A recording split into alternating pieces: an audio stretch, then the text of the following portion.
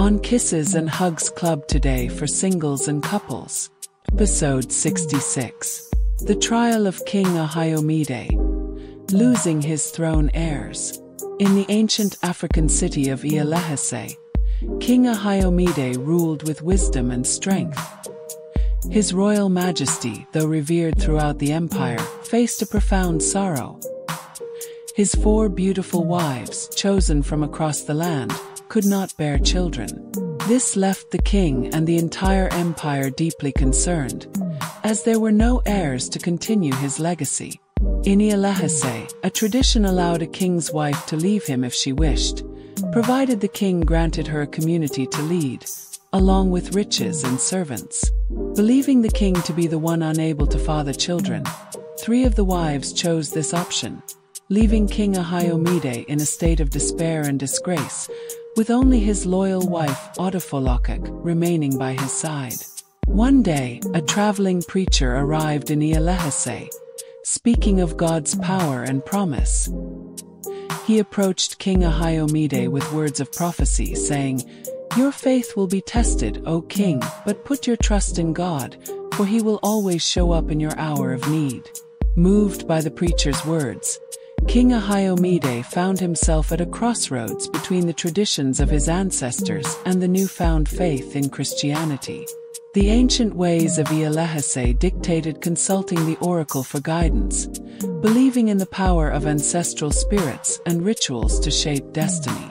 The oracle was revered as the intermediary between the people and their gods, its decrees carrying weighty consequences for those who dared to defy them.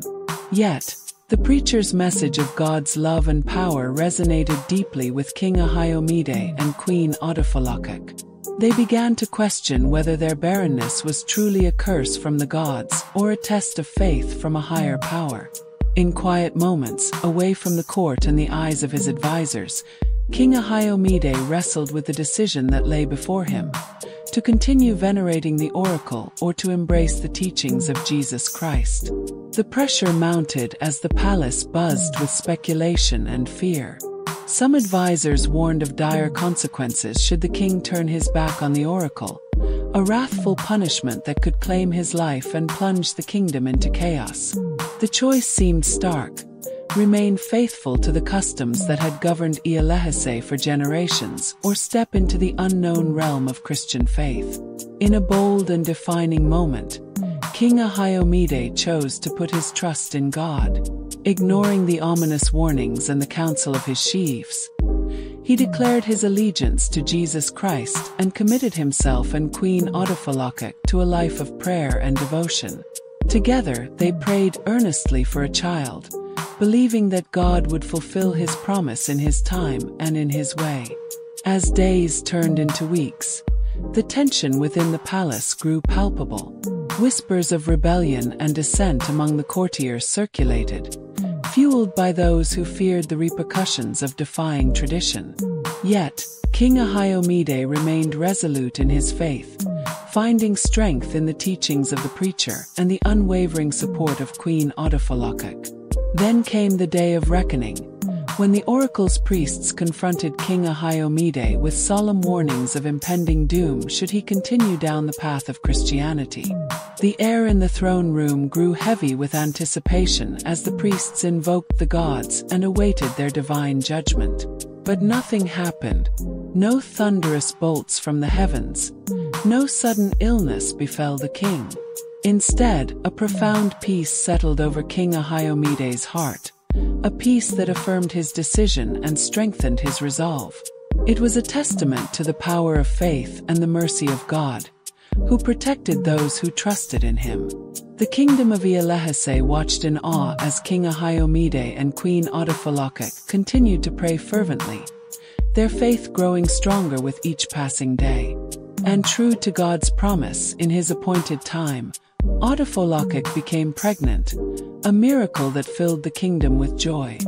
For 9 months, the people of Ile-Ife rejoiced, eagerly awaiting the birth of the heir. When the time came, Odufolokuk delivered 2 healthy baby boys, Ardeshinar and Ardideahir. The entire empire celebrated this joyous occasion, praising God for his blessings. However, the 3 former wives, consumed by envy and bitterness, plotted a sinister scheme. One moonless night, cloaked in darkness, they crept into the royal chamber. With silent determination, they stole the sleeping infants from their cradles, their hearts hardened by greed and desperation. The palace guards, loyal but unsuspecting, were deceived by the stealth of the wives. By the time their treachery was discovered, the 3 wives had disappeared into the night, leaving behind a distraught king and a devastated community. King Ayomide, in anguish, declared a bountiful reward for anyone who could find and return his beloved sons. The entire city mourned, their hearts heavy with fear and sorrow. The kingdom was thrown into mourning, but King Ayomide remembered the preacher's words. "Put your trust in God, for he will always show up." The king's heart was heavy with grief, but he chose to cling to the promise of divine intervention rather than succumb to despair. His chiefs, deeply concerned for the future of the kingdom, urged him to consult the oracle, believing that ancient rituals and ancestral spirits might offer guidance and solace. Yet, King Ayomide stood firm in his faith. "Our help comes from the Lord," he proclaimed. "We shall seek his face and trust in his mercy." Rejecting the counsel of his chiefs, he declared a time of fasting and prayer throughout Ibadan. He called upon the entire community to join him in seeking God's intervention, urging them to put aside their mourning garments and lift their hearts in faith. During this time of intense spiritual focus, King Ayomide also made a bold and seemingly paradoxical declaration. Amidst the fasting and prayers, he announced 7 days of jubilation and praise unto God. "We will praise him for his faithfulness," the king declared, "for he has promised to never leave us nor forsake us." This proclamation bewildered his chiefs and the people of Ibadan. How could they celebrate when the future of the kingdom hung in the balance, and the royal heirs were lost? The chiefs, in particular, were deeply puzzled and even frustrated. They approached the king, voicing their concerns with respectful but urgent tones.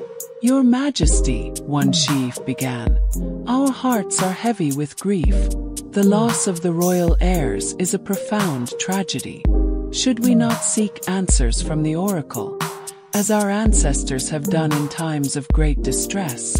King Ayomide listened patiently, his expression resolute yet compassionate. "I understand your concern," he replied, "but our trust must be in God alone." The preacher's words echo in my heart. "Put your trust in God, for he will always show up." This is our test of faith. We must not waver. Another chief, less convinced, pressed on. "But, Your Majesty, to declare jubilation in a time of such sorrow, how can we celebrate when our hearts are breaking?" The king's eyes shone with a determined light. "Our celebration is an act of faith. We are not rejoicing in the loss but in the assurance that God is with us, even in this darkest hour. We are declaring that our hope is not lost, that his promises are true, and that his deliverance is near." And so, despite the initial confusion and reluctance, the people of Ibadan obeyed their king. They joined in fasting and prayer, their voices rising in a chorus of praise and worship. They sang songs of faith, danced in hopeful expectation, and offered sacrifices of thanksgiving. The palace courtyard, once echoing with the sounds of sorrow, now resonated with hymns of praise and declarations of trust in God's unfailing love. As the days of jubilation unfolded, a miraculous change began to sweep through the kingdom. The air seemed lighter, the people's hearts lifted by their collective act of faith. Even the most skeptical of the chiefs could not deny the palpable presence of hope and divine assurance that settled over Ibadan. Meanwhile, the 3 wives journeyed to a distant town, seeking out a notorious herbalist known for his dark arts. They bargained with him, offering the infants as sacrifices for wealth and power. The herbalist, sensing the evil intent behind their request, consulted his oracle. The oracle, sensing the innocence of the babies and the darkness in the hearts of the women, refused their offering. Enraged and fearful of the oracle's warning that death would befall them if they did not return the babies, they were compelled to bring the infants back to Ielehese. Their faith and hope were soon rewarded. The return of Ardeshinar and Ardideahir, the royal twins, brought immense relief and joy to the kingdom. King Ayomide, filled with gratitude and awe at God's faithfulness, ordered the traitorous wives to be cast into the deepest dungeons of Ielehese as punishment for their betrayal. In gratitude for their deliverance and in recognition of God's mercy, King Ayomide declared that henceforth, the people of Ielehese must serve God all their days. The city erupted in jubilation, celebrating not only the safe return of the twins but also the reaffirmation of their faith and unity under God's divine protection. As the royal family embraced their restored peace and blessings, they grew stronger in their faith and love for each other. Odufolokek, now honored as the queen and mother of the heirs, continued to guide and support King Ayomide with wisdom and grace. Thus, the tale of King Ayomide, Queen Odufolokek, and their faithful twins became a testament to the power of faith, the consequences of betrayal, and the enduring strength of love and righteousness in the ancient city of Ielehese. The lessons. 1. Faith in God. King Ayomide's steadfast faith in God's promise, despite overwhelming challenges, demonstrates the power of trusting in divine guidance even in times of despair. 2. Choosing faith over fear. When faced with adversity, King Ayomide chose to trust in God rather than seeking immediate worldly solutions. This teaches the importance of placing faith above fear and uncertainty. 3. The power of prayer and fasting. Through prayer and fasting, King Ayomide and the people of Ielehese sought divine intervention. This underscores the strength found in communal prayer and spiritual discipline during trials. 4. Celebrating in faith. King Ayomide's decision to declare days of jubilation and praise amidst mourning reflects the faith-driven celebration of God's promises, even before seeing tangible outcomes. 5. Leadership and faithful decision-making. Despite opposition and doubt from his chiefs, King Ayomide's leadership in maintaining faith-based decisions showcased courage and conviction in following God's guidance. 6. Divine providence and deliverance. The safe return of Ardeshinar and Ardideahir underscored God's faithfulness and intervention in protecting the innocent and thwarting evil intentions. 7. Consequences of envy and betrayal. The treacherous actions of the three wives, driven by envy and greed, led to severe consequences. This highlights the destructive nature of jealousy and the importance of integrity. 8. Gratitude and humility. King Ayomide's gratitude and humility in recognizing God's mercy and deliverance reinforce the importance of thankfulness and humility in times of blessing and trial alike. 9. Perseverance leadership. Queen Odufolokek's role as a wise and supportive partner to King Ayomide exemplifies the importance of persevering. 10. Courage in faith. King Ayomide's decision to choose Christianity over the traditions of his ancestors demonstrates courage in following one's convictions, even when faced with opposition and uncertainty. This story was conceived by Pastor Sophia Okunowo and developed by Pastor Dunamis Okunowo, your favorite relationship and marriage counselors and therapists. Don't keep this life-changing story to yourself. Share it with your friends, family, and social networks. Let's spread the love and build a community of thriving relationships. Do you want more? Read the full blog by clicking on the link in bio. or description to navigate to the devotionals, or go to www.khcpartners.org. Watch full video on youtube.com/@PastorDunamis. For one-on-one therapy, counseling, or an intervention in your marriage or relationship, go to bit.ly/therapy needed. To get courses for singles and couples, go to bit.ly/course. To partner with us, go to www.kissesandhugs.org/give.